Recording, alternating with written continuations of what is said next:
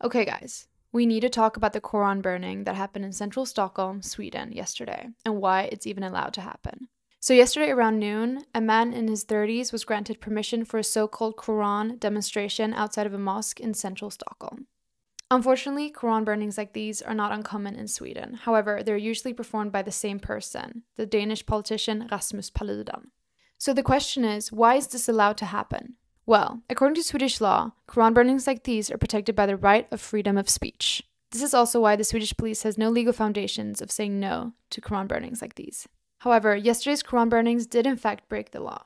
In Sweden, we have a law that's called hets mot folkgrupp, and this directly translates to incitement to ethnic or racial hatred.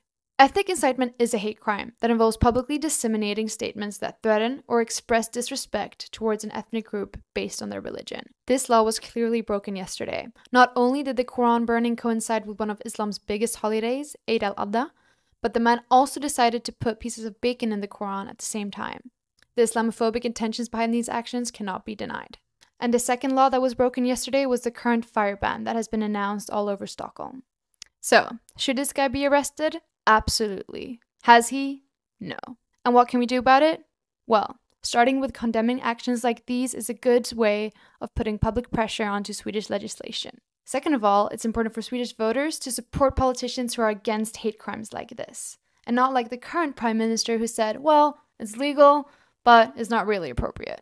And then lastly, guys, let's not forget, this guy was completely alone without any supporters during his Quran burnings. He had one translator who took some photos, but that was it. The rest of the people outside the mosque were completely against his actions.